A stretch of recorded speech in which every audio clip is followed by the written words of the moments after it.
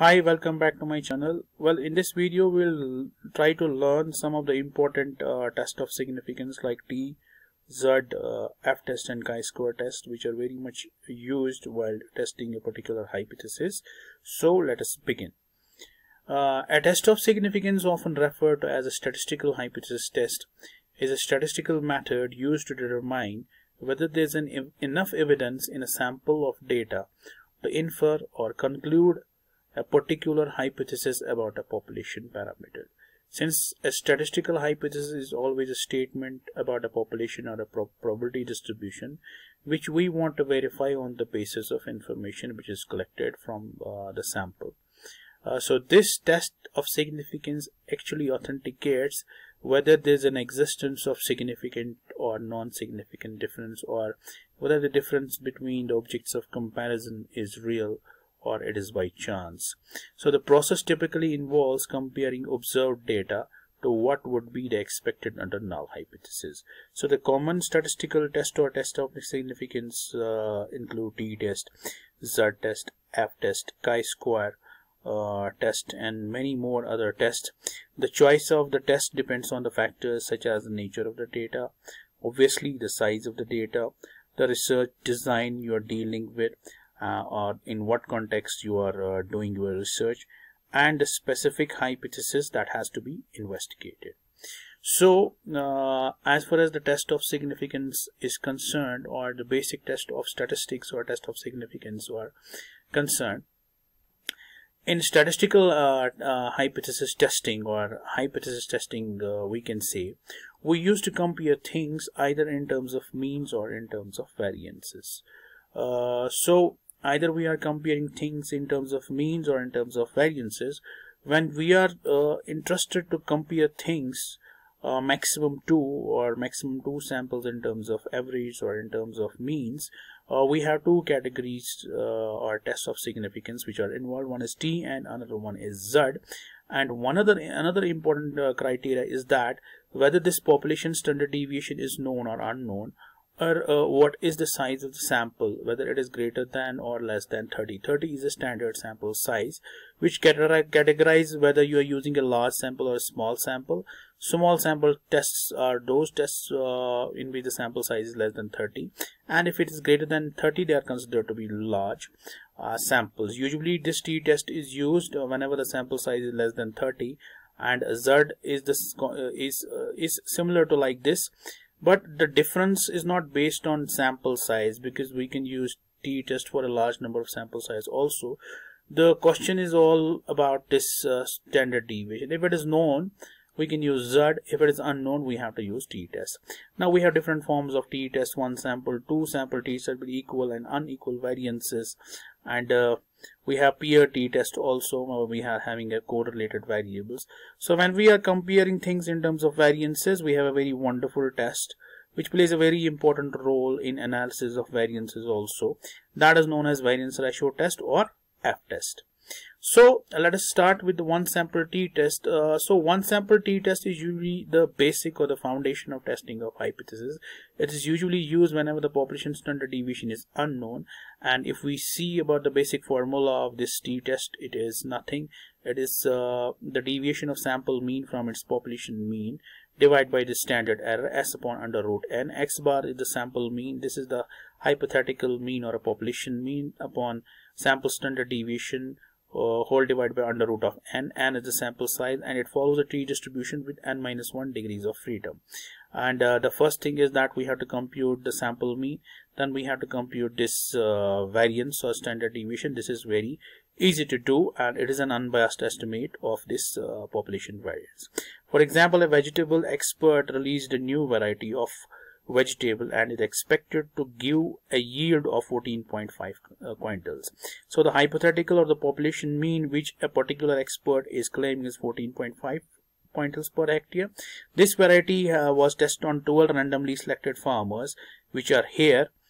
Now the null hypothesis is, do the results conform to the expectation? It is very simple to do. First we have to calculate the mean by means of this formula. calculate the standard deviation, sample standard deviation by means of this. Once you have got both these values, substitute these values into this formula, you can get the value of test statistics. Now once you compute the value of this, it has to be tallied with its critical value. The rule is, if it is greater than the tabulated value, then we have to reject the hypothesis. That means the results do not confirm the expectation. If it is less than, results do confirm the expectation. That means we have to accept the hypothesis. Now, two sample t-test, obviously the word itself suggests that we have to compare two samples in terms of average. We have two different categories and two sample t-test. One is students t-test, another one is Wells t-test. In students t-test, the assumption is it assumes equal variances, and this Wells t-test is same, but it does not assume equal variances. It is more robust when variances of two groups are unequal. The basic traditional formula for two sample t-test with equal variances is the mod of x bar minus mu y bar. This is the first sample, average of second sample, and obviously you will be expecting equal or unequal sample size, and it follows n1 plus n2 minus 2 degrees of freedom. And similar, in this way we can compute it is similarly we can compute the average of these two by means of this first sample, average of sample, or we can get the pooled variance, since we are assuming the unequal variance. And if we are assuming that there is an unequal variance, then we have to separately calculate their variances or standard deviation. For example, two varieties of tomato plants yielded tomatoes which is not yielded tube are shown in the figure in this table. So the question here is, do the average yield of tomato significantly different in these two varieties, whether this variety is significantly different from this variety in terms of the variable of interest, that is yield. So this is a clear example of this two sample t-test.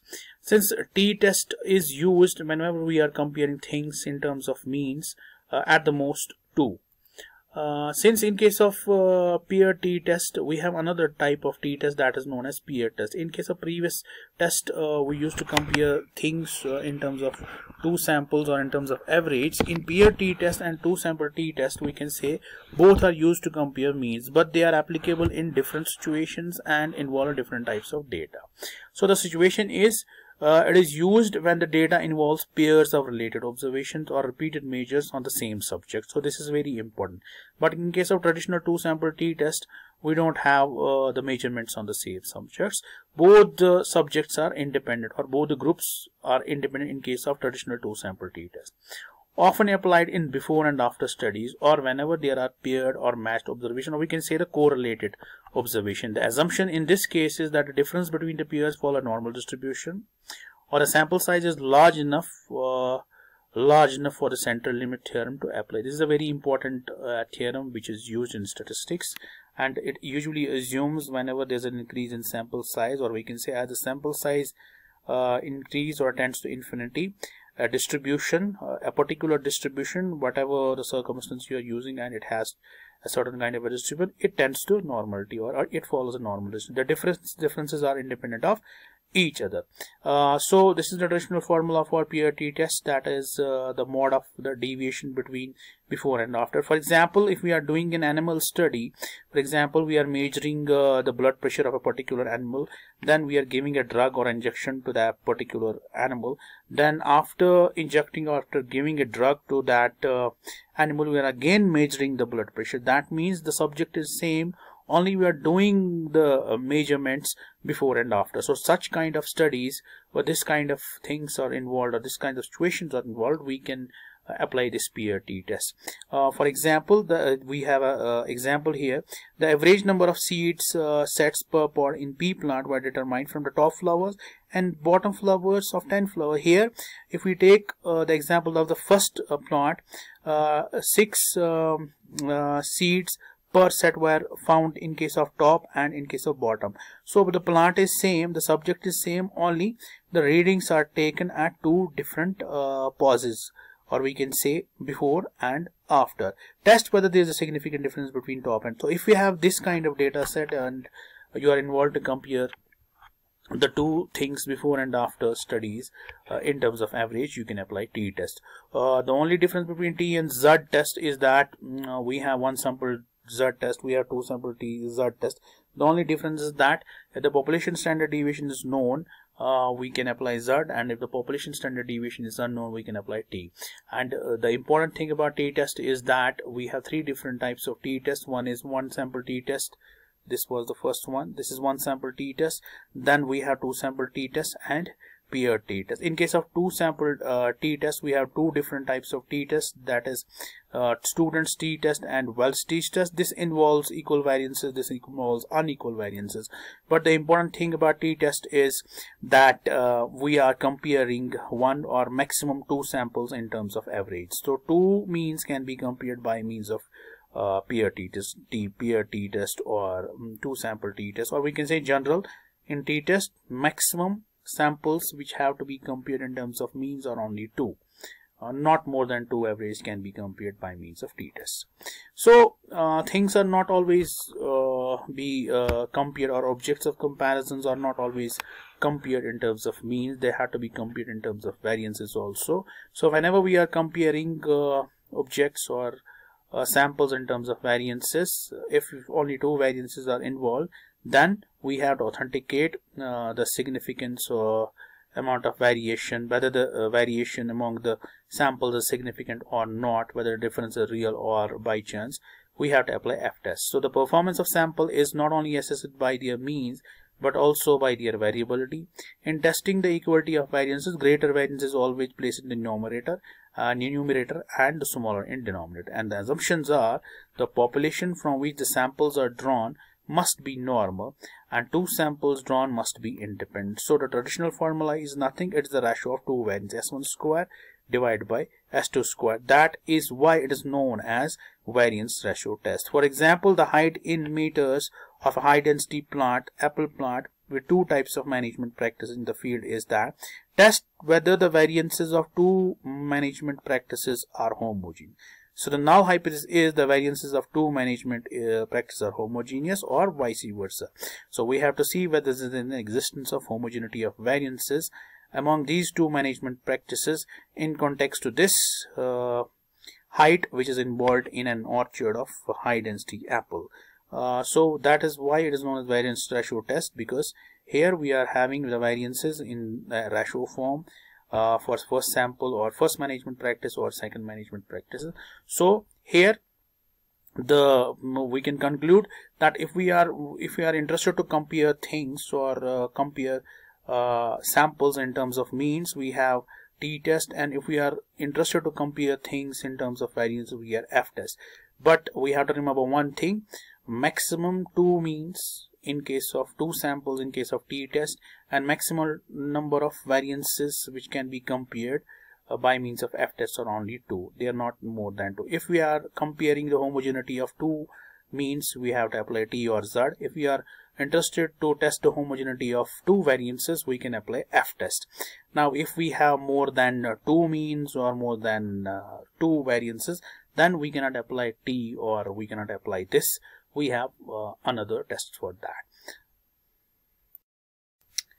There is a very important test of significance that is known as chi-square test, and this is usually used when we are dealing with a qualitative or categorical or enumerative type of a data set, where we are dealing with a data type which involves categorical or qualitative type of variables, or we can say attributes.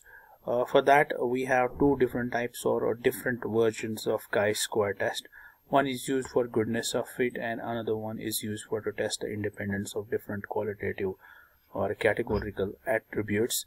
And this goodness of fit is usually used to test whether there is an significant difference between the observed and expected frequencies, and this one is used to test whether there is an existence of association or independence between different categorical or qualitative variables.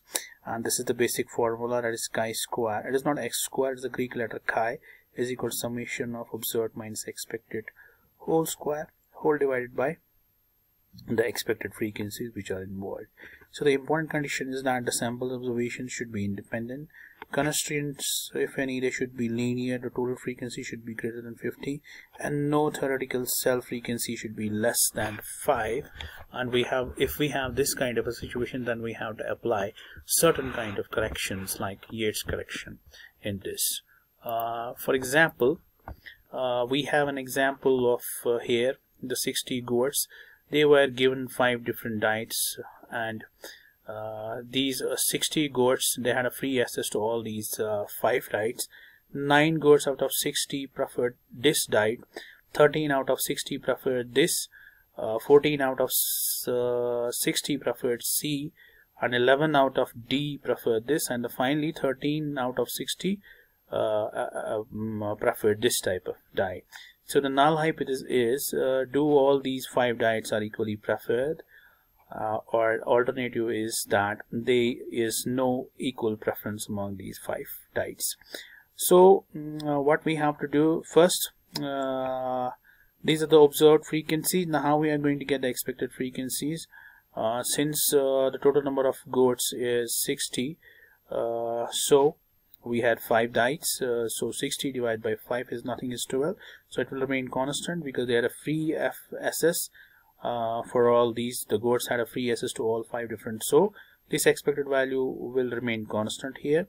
Then what we have to do in order to use the same formula, summation observed minus expected square whole divided by expected, what we have to do, simply this observed minus expected is minus 3 in this case.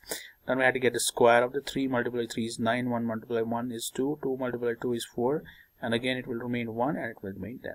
Then what we have to do, this 9 has to be divided by this 12, that is 0.75, 1 divided by 12 is this, and 4 divided by 12 is 0.3, and finally what we have to get the total of these, sum of this, and this will be our final calculated chi-square.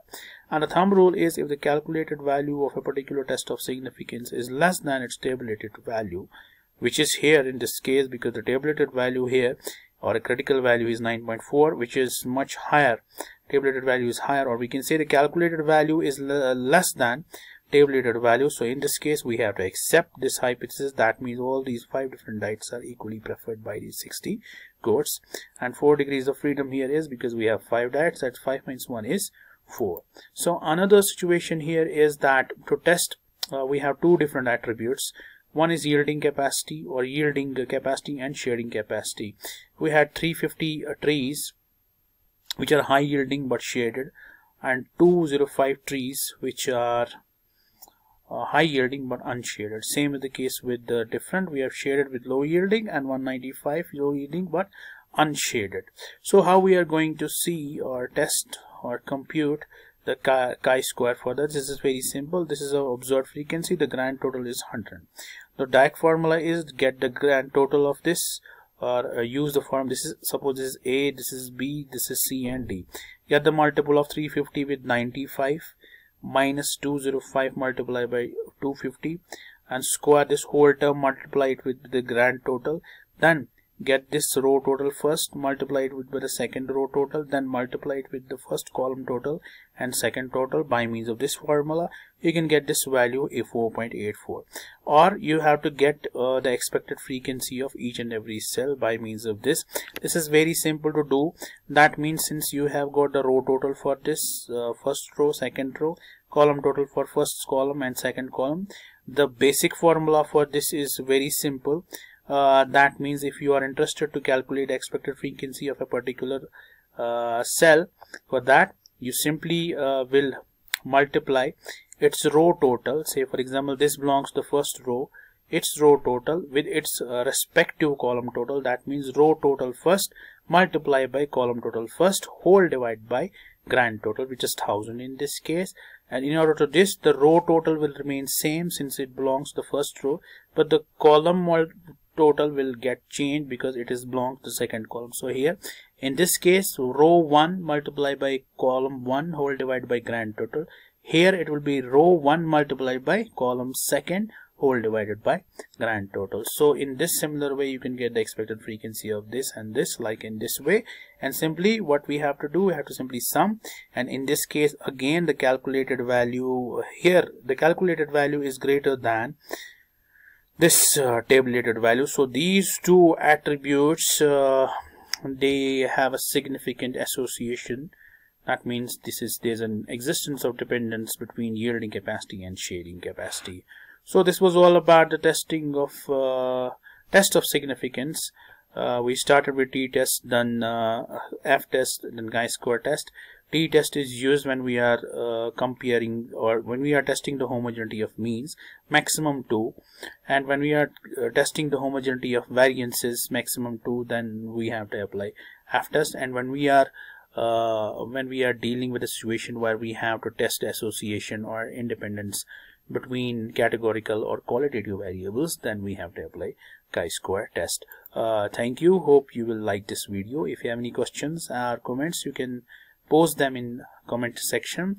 The next video which we will make will be based on correlation and regression. So we'll see you in the next video. Thank you very much.